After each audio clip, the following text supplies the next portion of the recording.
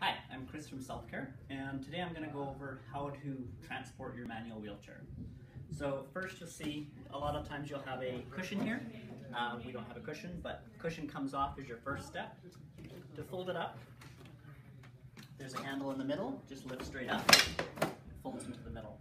When you're folding it back out again, very important, pull it apart a little bit, palms on the top of the seat upholstery, and push out, okay? Don't hold here, because if you hold here, you're going to squish your fingers. All right, so we fold it up to this point here, okay? Depending on the type of wheelchair, this one here has quick release axles, so you can make sure the brake is unlocked, push the center button, pull straight out.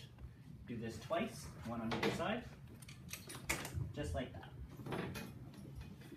From there, you have footrests. Depending on the model, they swing away, lift straight up, and can be removed. And there you have it. The wheelchair is ready to transport. It goes in the back of a vehicle. When you reach your destination, just do the exact opposite, and you're ready to go. Thanks, have a great day. Hi, I'm Chris from Self-Care, and today I'm going to go over how to transport your manual wheelchair. So first,